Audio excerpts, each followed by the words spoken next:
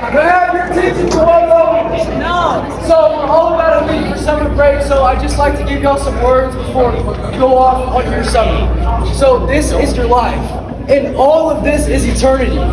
And so what's crazy is the fact that this small piece of your life decides how you're going to spend all of this. And so I would just like for y'all, during the summer that's coming up, to start focusing on earthly sins and put your faith and your love towards God. And whenever you do that and you put your heart towards Jesus Christ, you're going to find all the comfort in the world that you need.